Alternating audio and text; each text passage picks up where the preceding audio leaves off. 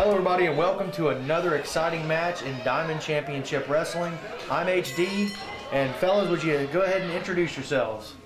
I'm Gene Miller, the owner and promoter of Diamond Championship Wrestling. My name is Andrew Hansen. I'm a pro wrestling enthusiast. And it looks like we're going to have a pretty good match right here between the upcoming rookie John Taylor and the wily veteran known as the Matador, as they have a collar elbow tie-up to start this match off. And the referee calling it off. He's in the corner. And clean break, surprisingly. Oh, what? Went for a big swing, but John Taylor saw it coming. Nice arm drag by John Taylor. Executed very well. And you said this is John Taylor's premier match right here, right? This is the first time we've seen him? Yes, he's making his debut with Diamond Championship Wrestling. He just graduated out of wrestling school, and he's starting to cut his teeth a little bit. He's looking like he's going to be an up-and-comer. That's why we brought him in. Absolutely. I got to tell you, this is a good way to get him started against a wily veteran like the Matador right here. Definitely a good way to get his teeth cut in, so to speak. And arm wrench by the Matador, who has over 20 years experience in professional wrestling, primarily out of the Kentucky area, but here in Mississippi here tonight. And you see John Taylor tried to go for a hold, and Matador with arm drag, but a nice counter by John Taylor. And I mean, ladies and gentlemen, I thought the start off of this match was going to be all Matador with his experience, but Taylor looks like he's got a thing or two. Fresh out of wrestling school and ready to compete. Absolutely, absolutely. Yeah, if I remember, this is only, I think, John's second match, total out of school. So, he's showing some promise already. Absolutely. And then, ladies and gentlemen, once again, just to plug some upcoming shows, this match right here was actually King of Diamonds qualifying match. And you can catch the big King of Diamonds match at the VFW Post 3373 on Saturday, September 28th, 7:30 bell time at the VFW. You definitely don't want to miss it. Yeah, that'll be a finals. We'll have 8 qualifiers at that time. Side headlock by the Matador, again, 20-year-plus veteran, come from the Kentucky area, looking to cut his teeth in the Mississippi area to show these young punks, in his words, those were his words, a thing or two about professional wrestling. And look at this, he was wrenching down on that headlock, and it looks like John Taylor was just getting him in the side there, but the Matador's quick to come back. Nice hip toss after a good tackle by the Matador. Nice hip toss by Taylor, arm drag, and the Matador looks confused, and now setting him up for a nice body slam by John Taylor. 1, 2, and a kick out by the Matador. One thing we haven't brought up, our senior referee, White Shoes Gravatt, back doing his thing again. Absolutely, and John Taylor's calling himself, his nickname is The Zone. I'm not quite sure what that means, but when I asked him about it, he said, it's just a lifestyle. He wants to get in the zone, so he wants to call himself The Zone, John Taylor. And the Matador probably doing the most wise thing right now, just taking a little bit of a breather. The referee giving him a count, and certainly Matador's not going to lose this match by count out. And John Taylor, you just got to see how this young rookie's going to do against this veteran. Yeah, you get this as a pure veteran move right there, just getting back and resetting the count.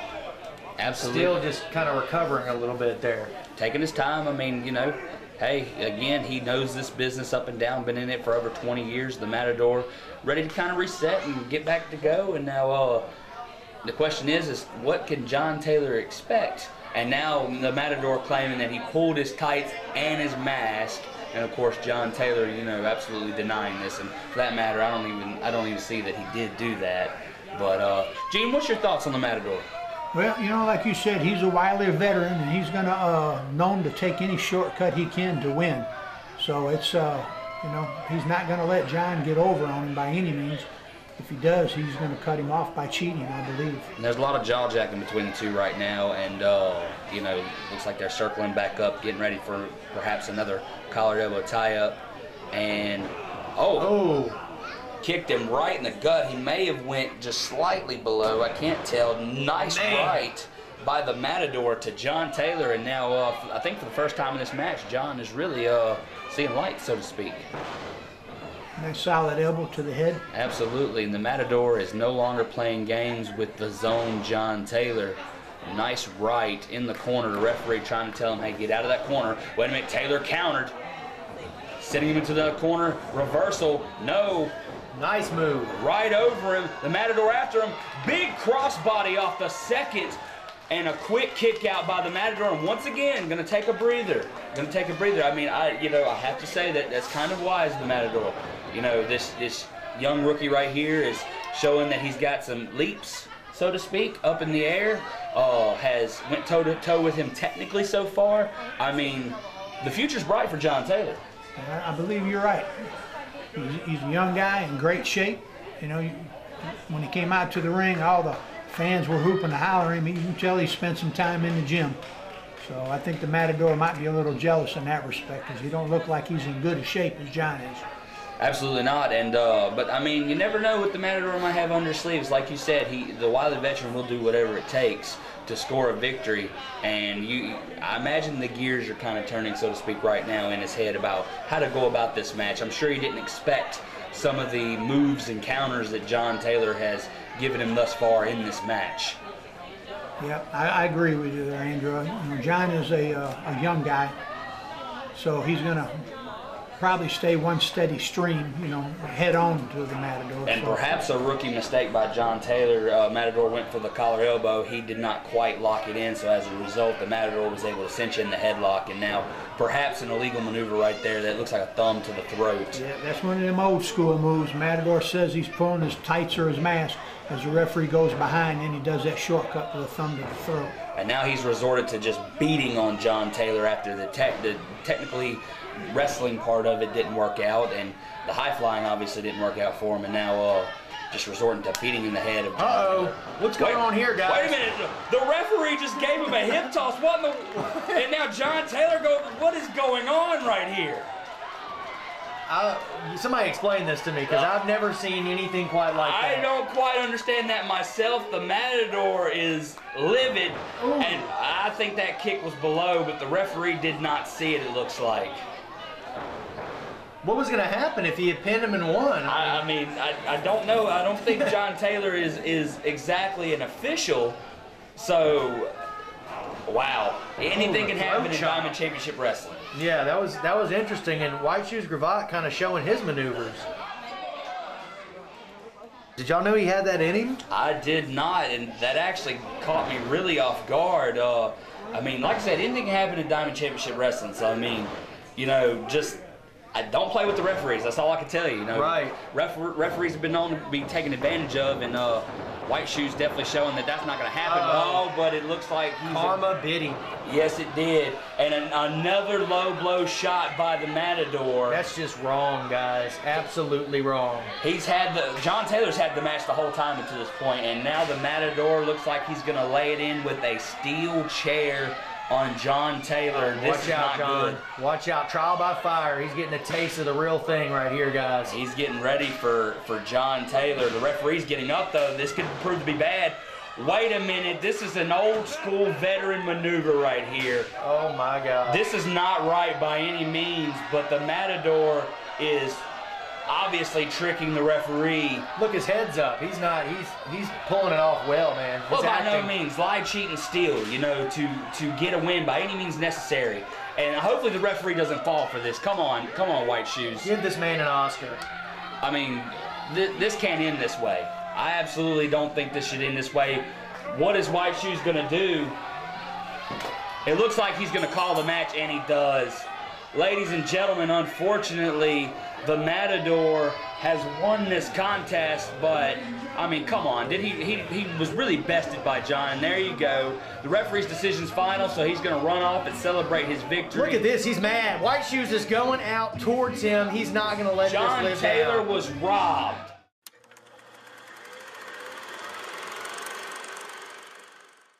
Hey, and welcome to another episode of After Hour Cinema. Hey, Fred. Did you see what I see? Yes. I'm your host, Lee Turner, and on tonight's episode...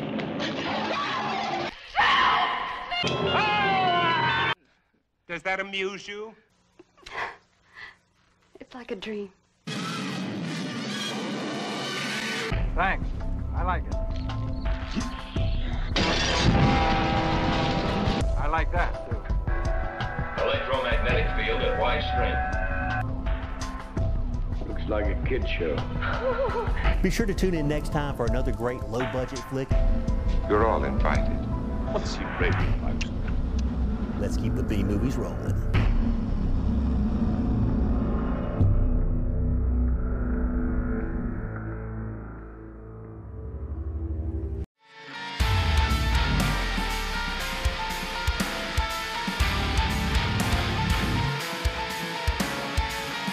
Welcome everybody to another match from Diamond Championship Wrestling. I'm HD. Gene Miller, the owner of Diamond Championship Wrestling, and myself, Andrew Hansen, and it looks like another King of Diamonds qualifying match between Jamie Powell and member of the main event, MT2. And starting it off strong, MT2 jumping Jamie Powell from behind. I mean, Gene, you know MT2 very well. I mean, this doesn't surprise you, does it? No, not at all. And I don't know if you noticed it right before that. The old school assassin grabbed Jamie Powell's leg to distract him. So, you know, they're always up to their tricks. The main event, absolutely, along with Vladimir Koloff, the trio, one of the most devastating groups in DCW right now. And looks like Jamie Powell's going to come back. Nice drop kick by Jamie Powell, and MT2 is going to take himself a breather. All right, well, while he's taking a breather, guys, tell us a little bit about Jamie Powell. Jamie Powell has been in the wrestling business for about 10 years. He's definitely looking to rise back up in the ranks of Diamond Championship Wrestling. He's actually a former DCW Tag Team Champion with the Mountain Man, who you know very well, Gene Austin. And, you know, again, he's looking to qualify. This is a King of Diamonds qualifying match also. And again, the big finale of this big, like, 7 or 8 man match is going to take place the 28th of September, 7:30 bell time at the VFW in Pascagoula. That's going to be a good one. Absolutely, and MT2 is looking to get back in the ring. Maybe going to restart things that jumping Jamie Powell didn't quite work out for him, and go from there. Here we go.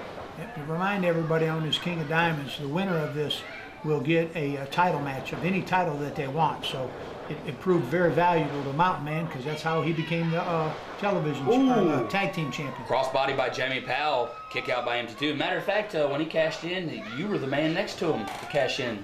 Yes, I was. I made a comeback, and we'll definitely talk more about that here in a little while as the show rolls on. But MT2 now, I mean, that looked more like an illegal chokehold than a chin lock.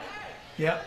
MT2's with the experience he's gaining with the main event, he's definitely taking a lot of shortcuts. He just kicked that rope, and it looked like it cut off the wind to his head, man. That was a pretty vicious-looking move right there. Without a doubt. Now look at the numbers game as MT2 waves to the camera. The assassin laying it in, so to speak, on Jamie Powell. That extra help at ringside. The assassin or Vladimir Koloff is never too far from MT2.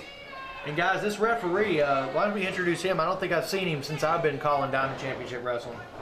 Well, that's Brett Ladnier. He's a rookie referee, and obviously him being a rookie kind of showed just them being distracted by MT2, but nice kick out by Jamie Powell.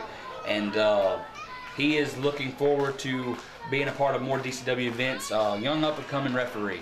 And MT2, I mean, he's been in the business for about 5 or 6 years now, and multiple-time DCW Tag Team Champion, a former Gulf Coast Champion, and is looking to qualify for the King of Diamonds, which again, you said, Gene, the winner of that, he gets a briefcase and is entitled to a title shot for any DCW title at any time. That's right. Oh!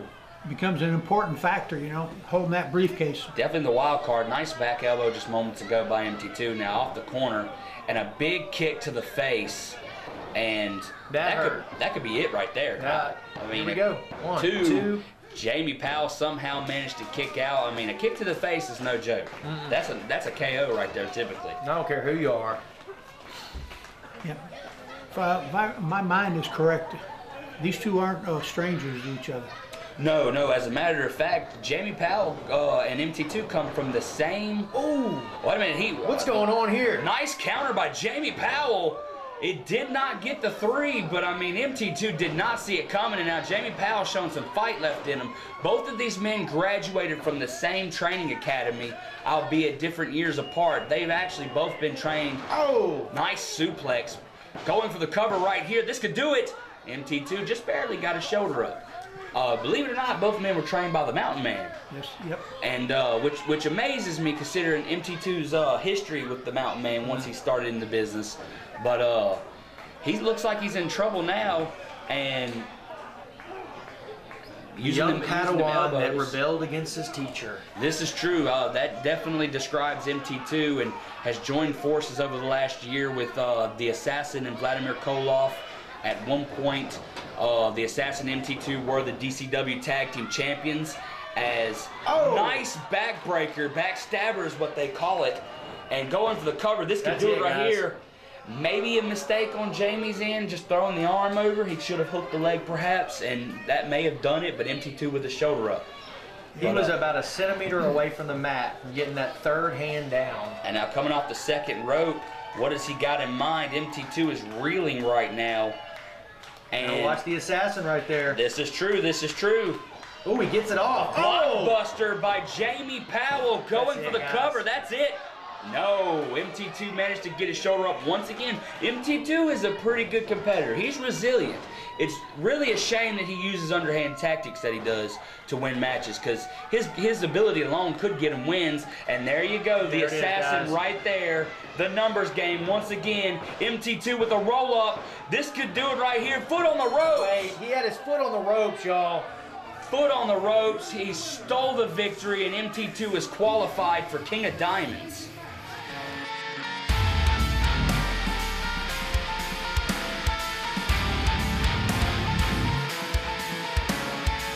Hello everybody and welcome to another exciting match in Diamond Championship Wrestling. As a matter of fact, it is a television title match.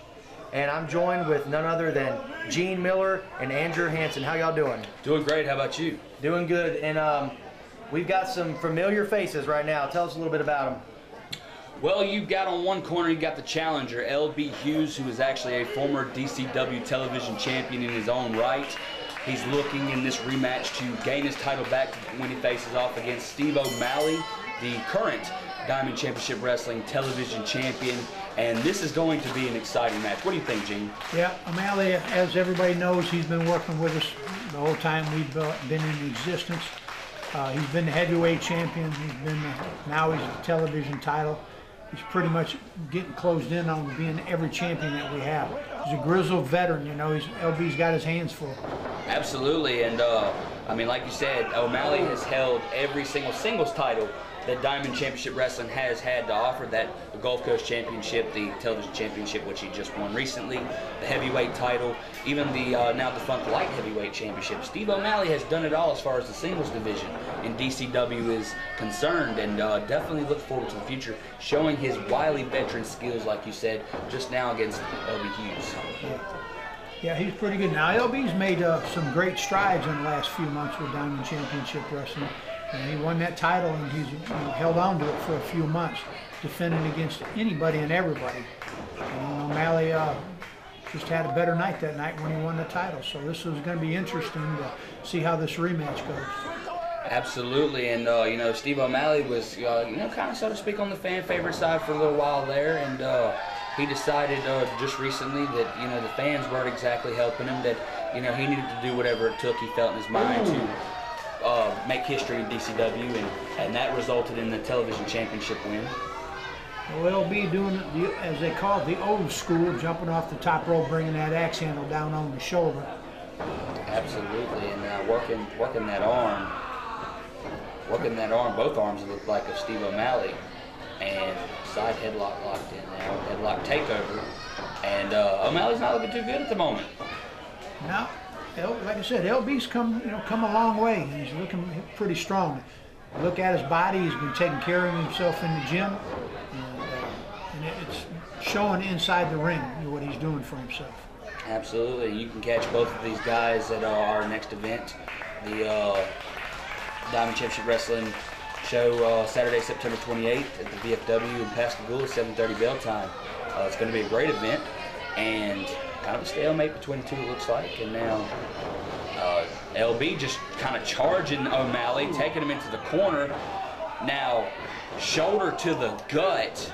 The referee, if he gets to the count of 5, that could be a disqualification. LB better breathe, so to speak. And for anybody watching at home, if you've never been to a live Diamond Championship Wrestling event, if you think it's exciting at home, you need to see it live, because it is something to see. It is a spectacle, and it's always fun, always exciting. So I can't agree more. As LB went for the cover, kick out by O'Malley. It's going to take a lot to take O'Malley out in this match. You know, he did just win the DCW Television Championship, and he's looking to hold it for quite some time. O'Malley's like I said, he's a good veteran. He's got a lot of staying power. Nice. It takes a lot to put him down and keep him down. This is true. I mean, and again, you know, we've been touting his history with DCW. There is a reason that he's won all those championships in DCW, from the heavyweight title all the way down. And nice chop to the chest. You know, not looking good at the moment, but knowing O'Malley, he probably has a trick or two up his sleeve, so to speak. Yeah, I think so. LB's working that crowd right now, asking if they want one more chop. One more, and they may just get it, and they do. It looked like a nice one based off the reaction alone from Steve O'Malley, and O'Malley's probably not feeling good right now. Now he's asking the crowd, do you want one more chop to the chest? And there you go, that trick up the sleeve I was talking about. Rake to the eyes, that is an illegal maneuver. And now responding with chops of his own, and nice elbow to the head. Dusty Rhodes would have liked that elbow. Yeah. See the difference now, the veteran thing we're talking about with O'Malley, he's doing these maneuvers and these attacks on LB concurrent, quickly. Right. Where LB was taking his time, asking the crowd for help and all that stuff. O'Malley knows better than that. Now don't get me wrong, the energy from the crowd could really help a performer, but you are right in this case. He may have not used his time right, and as a result he's paying for it. That wasn't exactly a legal maneuver, though, by O'Malley, choking him on the ropes just then. O'Malley's always got tricks up his sleeve. I mean, continuously. I mean, you can tell O'Malley's game plan is to cut the oxygen out, you know, wear him out, you know, make him tired. You know, like you said, LB is in tremendous shape. You can tell he takes care of himself, probably takes care of himself cardiovascular-wise, and O'Malley wants to cut that out so he can get a quick victory. And using the corners of the ring very appropriately. You know, doing what he can to cut the wind supply out from LB Hughes, and a nice charge with a clothesline.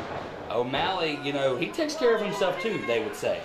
You know, I've seen the videos of him in the gym working out, and going for the cover right there. Looks like his, well, actually, he may be choking him. And O'Malley perhaps getting frustrated, them shots to the head. Maybe that fist was closed. Again, another illegal maneuver by O'Malley, and choking him with his boot. And Gene, I mean, do you have a prediction on this match? Do you know who you feel in your mind may win?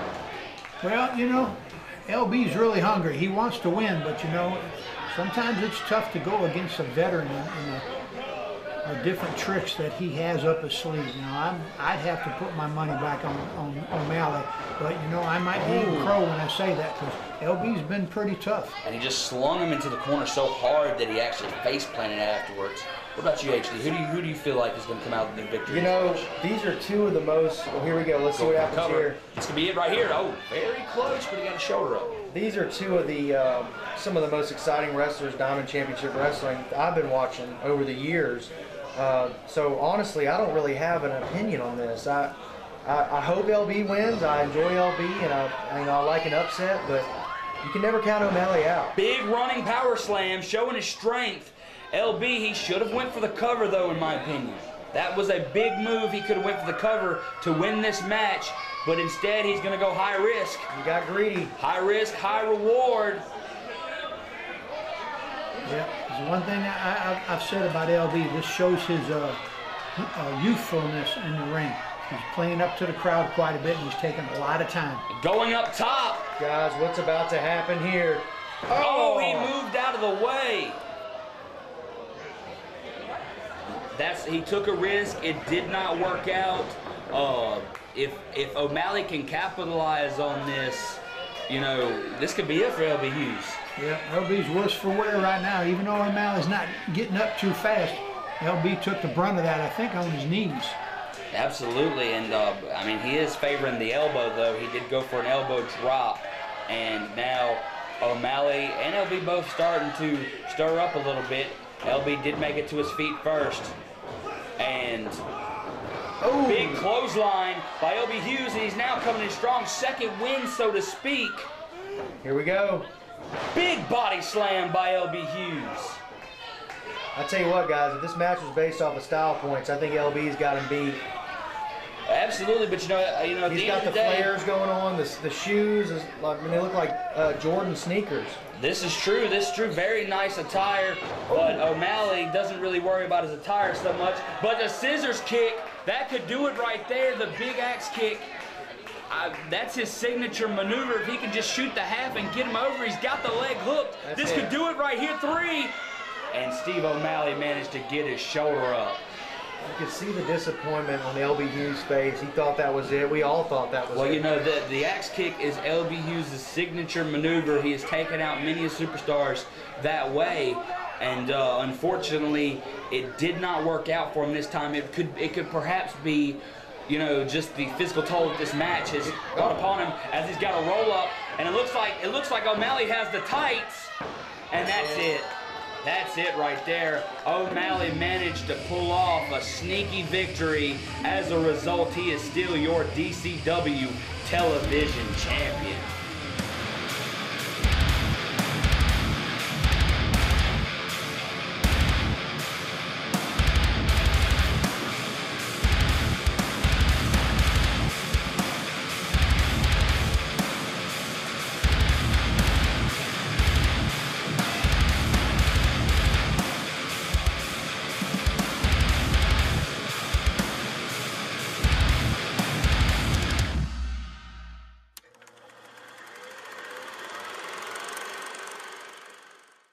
Hey, and welcome to another episode of After Hour Cinema. Hey, Fred. Did you see what I see? Yes. I'm your host, Lee Turner, and on tonight's episode...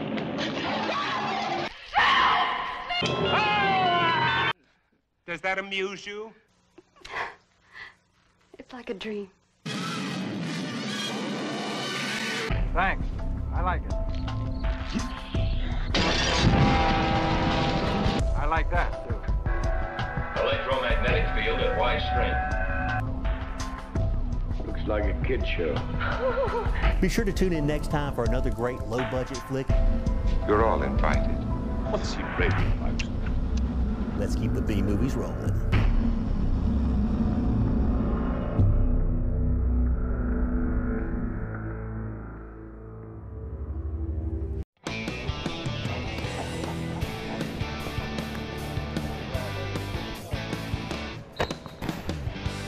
Come on, team, you gotta be tougher than that. Are you kidding me? Oh, okay, guys, listen up. I want you to get low out there, all right? Lower than Petro's prices. No, can't do that. I want you to get solid hits out there, solid. As solid as Petro's sales team, okay? Solid as... Guys, y'all are looking good out there, man. Looking great. Oh! Excuse me, man. Excuse me. Oh. Ah, so hot out here. Ah. You know, Petro's got some really good deals right now. Some specials on some trucks, specials on cars, great deals for high schoolers, you know. You think about graduating soon, maybe you'll get a card. Hey, you know, Petro's got some really good deals going on right now. Coach, your team is on fire. It's almost like Petro's What are you doing here? What are you talking about? How'd you get my whistle? We appreciate your sponsorship, but guys, get him out of here. Wait, what? Coach! Coach! No! Coach! Wait a minute! Oh, looks like my coaching days are over, but if you're looking to score a great deal on a car or truck, come see us at Team Petro. Petro makes the difference for you.